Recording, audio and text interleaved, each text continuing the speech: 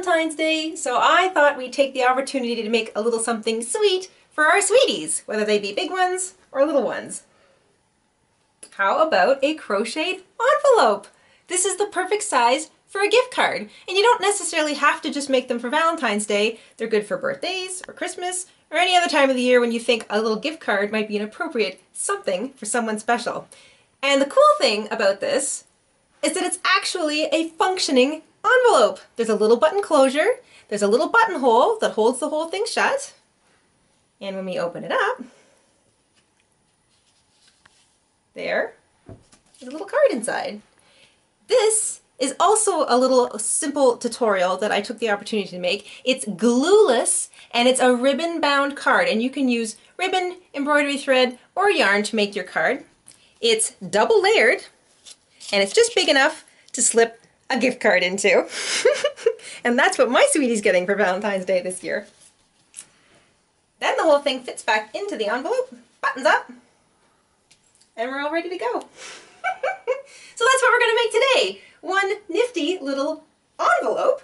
This is also a good striping project. So I'm going to show you guys how to make simple color changing stripes as well. So consider it like a technique that you're learning. Yeah, sure, we'll go with that. Anyway, let's go to the craft table and make ourselves some small envelopes. In order to make our envelope, I'm doing a 2-color envelope, so I can do a couple of things. I can show you how to do a color change as you go along on the straight, and I also like the striping effect that it creates. I'm going to use my favorite 4.25 millimeter hook, or a G6, and I also know that this is a size a 7, I think, in the UK, and that could mean that it's 4.0 millimeter or 4.25, so either one of these is just fine. You're going to need some needles and thread because you've got a button to sew on in this project. So you want to pick yourself out a button. It doesn't matter what size, you just pick your button first before you get to the point where you need to put it on. You need a safety pin. This is optional. You may not need this, but there is a little bit in this project where you have to tack your work for a moment, so having a safety pin on hand is a good idea. You also need scissors and a yarn needle, and of course your choice of yarn. I'm using worsted weight acrylic, and this is a size 4, and you can see that both of these are basically the same size. Not all yarn is created the same, as I'm sure you've discovered, but these are roughly the same size, so it won't agitate the striping too much. So 2 colors of worsted weight yarn, and that's all we need. Let's get started.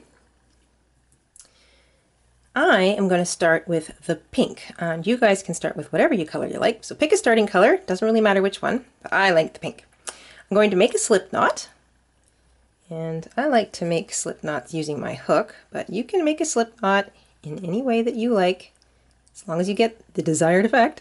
And make sure that your knot can move around on top of your hook comfortably. Now, I am making an envelope that's going to be able to fit my card. So if you have your card or the little gift card that you're going to put into your envelope, it's good to have that on hand so that you can chain a foundation row that will be big enough that your card or gift card can fit into. So I like to start things in sets of 10, and I know that 10 won't be big enough, so I'm going to start with 20. 1, 2, 3, 4, 17, 18, 19, 20. So there is a foundation row of 20 chains. Now I'm going to compare it against my card, and it looks like I've got 2 overhang here and maybe about 1 there, and I don't want this to be too tight, so I'm going to give it 1 more so that my foundation row, there we go, will be 21. Now you guys can create a foundation row that's going to fit whatever card or gift card you're going to use, but 21 looks like it's going to work for me, and I have to add 1 more for a turning chain. Remember, you've always got a turning chain, and since we're single crocheting, you only need 1 turning chain. So for me, I've crocheted 22 chains, and my foundation, so my foundation row is 22 chains, and my stitch count for each row is actually going to be 21, because I'm always going to need a turning chain, and you don't count that. So now I'm going to start single crocheting. I identify the second chain from the hook. So there's the first, that's the turning chain. We don't work that one. There's the second, that's the first place that I'm going to make a stitch.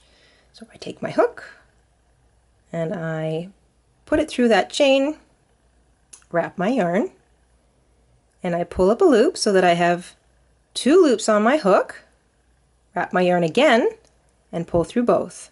And that is a single crochet. Try not to split your yarn. And now you're going to single crochet across each chain in your foundation row. So for me, I will have a total of 21 chains when I am finished my foundation row. And because what we're making is a tall rectangle, every single row that I have after my first row will have 21 stitches in it.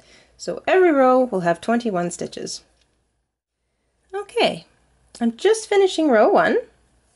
Now if you are unsure, you might want to go back and count. It's always good to count your stitches unless you're really comfortable that you haven't missed any chains. So I just counted as I went and I have 21 stitches here. So now we need to make row 2. We're going to stay with this first color. So whatever your first color, your color A is, you're going to continue with that for now. So in order to work a second row, you chain 1, because you have to have a turning chain at the end of every row. Turn your work. So now we're working back the other way. Skip that chain. So if you look at it from the top down, you see that it looks the same way as your foundation row. There's the first chain from the hook and there's the second. Well, technically that's the top now of a stitch, but it still looks like a chain. So identify the second one, and it's into that stitch that you're going to work your first single crochet of row 2. And you're going to work each stitch, the whole stitch, single crochet all the way across to the end of row 2. And I will see you at the end of row 2. Okay, I'm just finishing row 2. Again, I have 21 stitches in row 2, and you can see that there's a nice sort of rectangular effect going here. We're going to continue with color A for 1 more row. So row 3 will still be the same color. You come to the end of a row, remember to chain 1 for your turning chain, flip your work, and then identify not the turning chain, but the first real stitch, and that's what you work into. And we're going to continue single crochet in each stitch across until we get to the end of row 3, and then we're going to change colors. Okay, that's the end of row 3. Now, because we're going to change colors, you do not have to chain here. So you don't have to chain because we are changing colors. We've done 3 rows of color A. For me, that's pink. Now we're going to change colors. So this is how to change colors when you're striping. Obviously there's a lot of ways you can do this, and not everybody likes to follow the same way, but I just find this is the easiest and it uses up less yarn. So I'm going to snip my yarn and I'm going to fasten off. So what you do is you just grab that little tail and pull it back through your loop like that and give it a nice tug, and you've fastened off. So now there's 3 rows. It's the beginning of our envelope and it's all in pink, or for me that's color A. So now pretend like you chained, flip your work so that the cast off string is right here on your top right, and get your other color. So we're going to join color number 2 now, and we're going to make a slip knot just like we did with the first color. Make sure it's not too tight or too loose on your hook. We're going to attach with a slip stitch. So you put your hook through the first stitch, make sure it's the first one, have that loop of the new color on your hook, and I like to try and keep all my little short tails out of the way, pinch them down against my work if I have to. Grab the yarn and pull it up through that stitch and out through that loop that was on your hook, and that's joining with a slip stitch. Now, because we have to single crochet, you need to create a chain that brings your work up to the right level. So kind of like a turning chain, even though we haven't actually turned anything here. Chain one, and now we're going to single crochet. So you single crochet back into that same stitch that you joined in, and in a pattern that would be called single crochet in same stitch as joining. And that pretty much keeps sort of an even flatness up the side of your work, but you don't have to worry too much about that right now. All you want to make sure is that you have the same number of stitches in every row. So I like to work over top of my little tails just to weave them in as I go. If that's too tricky for you, don't worry about it. You can weave them in later. That's what the yarn needle is for. But if you can, it's just sort of a nice efficient way to work them into your work.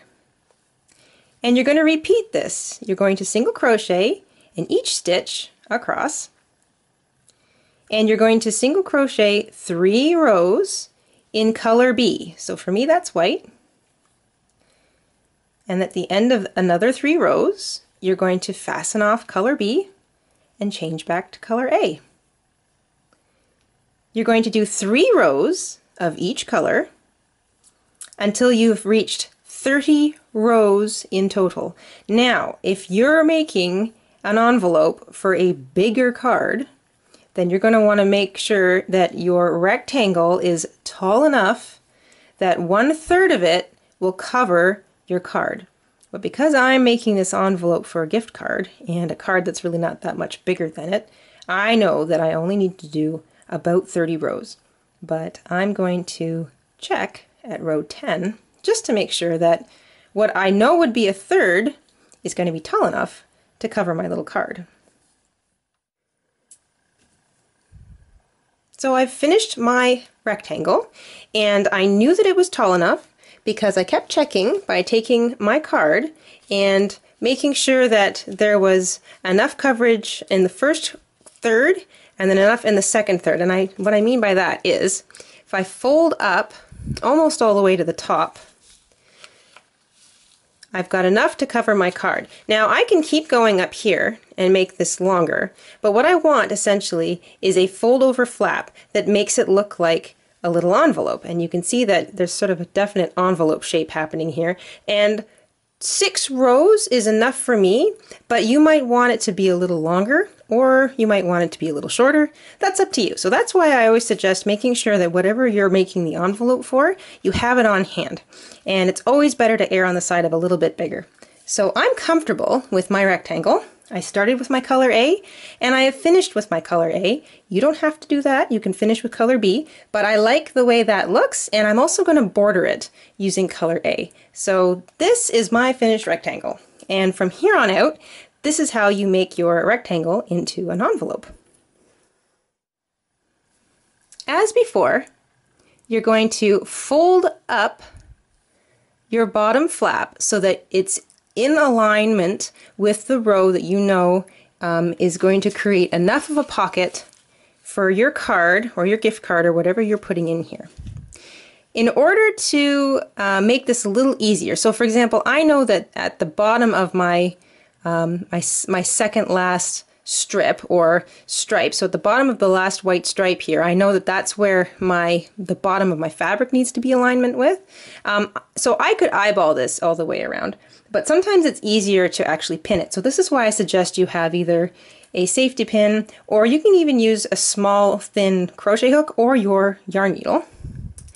And all you're going to do is just run it through the fabric, kind of like a giant sewing needle. And you're just going to pin it in place. And that's all you're going to do there. It's just to keep it up and allows you to work a little easier. So I have left my loop open because I'm going to continue working around with this color. But you guys can, if you were going to change your color, you can just knot off here like you would if you were finishing a regular row. Or you can knot off completely and try a third color. This is sort of up to you, but for simplicity's sake, I'm going to continue off using this loop. So if you were going to cut your yarn, you would go ahead, fasten off like you would at the end of a regular row. And if you already did, that's fine too. All you need to do is just rejoin your yarn up here in that top left stitch.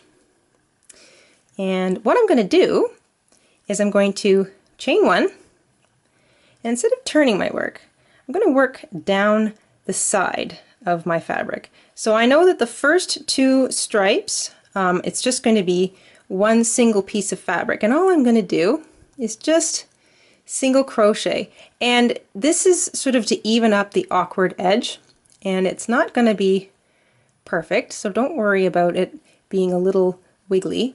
But what you want to do is work one single crochet into the edge of each row. So for example, if your stripes are 3 rows tall, you want to make sure you have a single crochet at the end of each of those rows.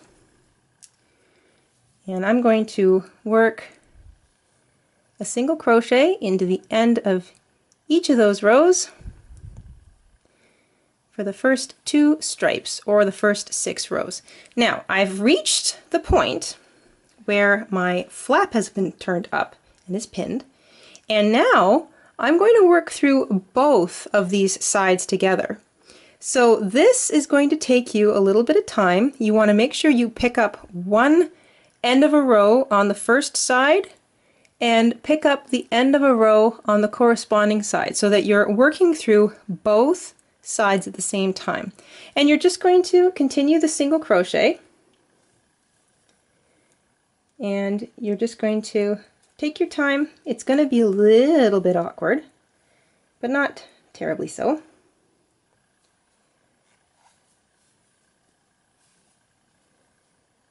And if you have to, pick up one end of a row and then the other end of a row, just so you know you're getting a full kind of piece of a stitch on both sides. You can also whip stitch this if you like, but I like the effect of single crocheting down the side. As you can see, it kind of makes it look neat and tidy. It also holds it together a lot better. So you're just going to go ahead and work all the way down this first side. Try not to split your yarn.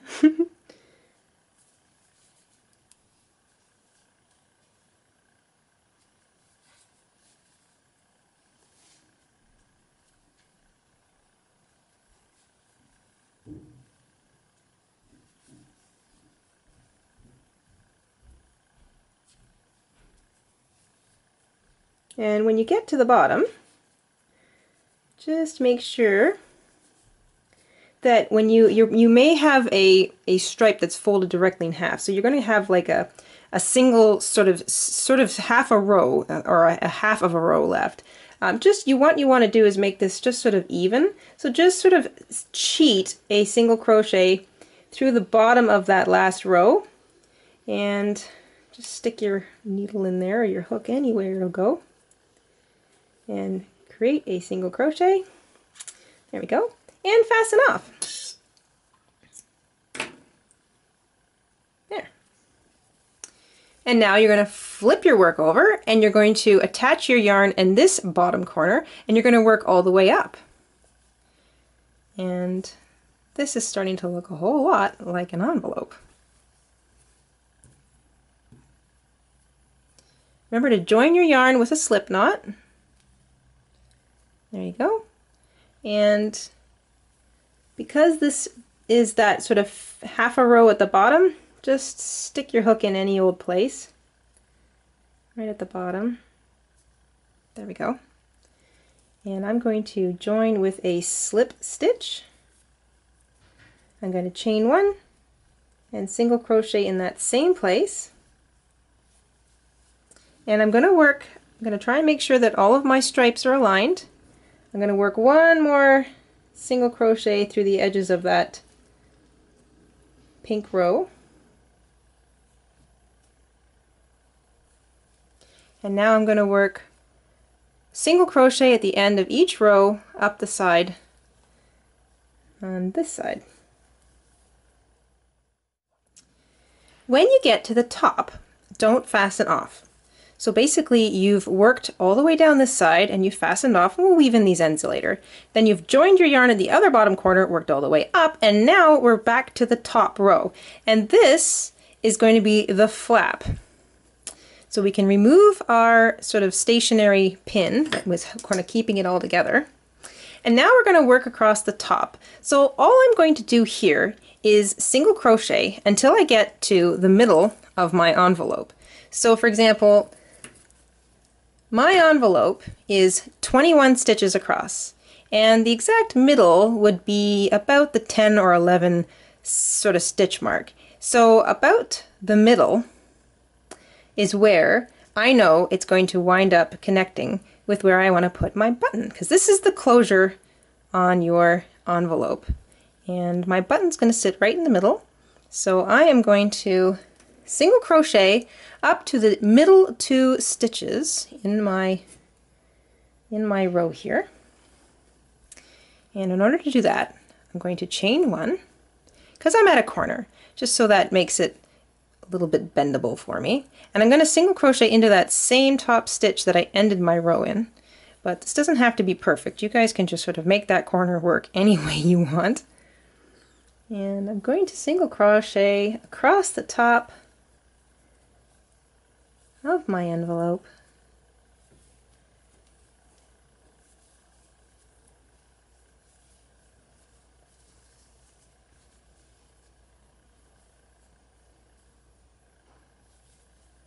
There we go. So I'm now about halfway across. I know that that's roughly where I'm going to match up with my button. So now I need to make a little closure, or a button loop. So because it's a small button, I'm going to chain 2, and I'm going to single crochet into the very next stitch. And this is going to be like my little buttonhole. And I'm not making a very big buttonhole because, like I say, I have a very small button. And you got to remember that stitch work will stretch a little bit. So make it a little bit smaller than your button and it'll hold it shut. If you're using a bigger button, you might want to use 3 chains, maybe even 4 if it's a really big button. But it doesn't have to be too big.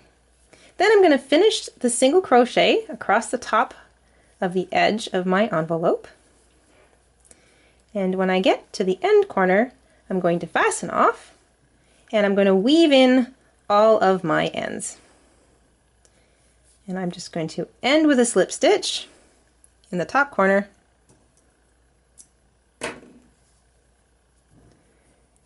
Knot off.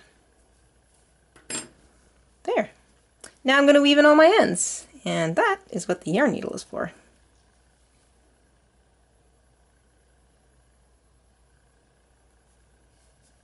I like to just pick up some stitches, thread in the little end, and just pull it in. And if I've got a little bit left, I'll trim it. Because this isn't an item of clothing and it's not going to take a whole lot of abuse, you don't have to worry too much about making sure that your little ends are really sort of woven in tightly, because it's very unlikely that they're going to come back out. Once you've woven in all of your ends, it's time to attach the button. And you want to make sure you put your button on right about where you put your buttonhole. So if you have to, you can mark it in place with your darning needle or your yarn needle, and then you're just going to thread up a needle and thread and sew your button to the top part of your envelope. Be careful not to go through both sides, otherwise your envelope will be sewn shut and then you won't be able to put anything in it. There, I've sewn on my button. And now I'm going to put my little card with my gift card inside my envelope. Make sure everything's tucked in nice and neatly. And I'm going to button it up. There you have it. And you know me, I can't help but put a little something on it. And what's cuter than a little heart stamp? Now this can go through the love post. Oh, that's so cheesy. If you'd like, I'm going to link the tutorial for this little heart down below in the comment box, and I will also put our website down there, and you can go to our website and download a free copy of the PDF for this pattern, for this little heart, and you can put a heart on your envelope too. One crocheted envelope with a heart stamp and a button closure. Perfect size for a gift card and other little treats. And it's good any time of the year. Thank you so much for tuning in, everybody. Please remember to like this video and share it with your friends. And if you haven't already subscribed, please do so. I invite you to join the big crafty family here at Jayda InStitches. You can also follow me on Etsy, Facebook, Google+, Pinterest, and Instagram at Jayda InStitches. That's it for this week, everybody. Thank you for tuning in. Bye. I gotta go hide this now.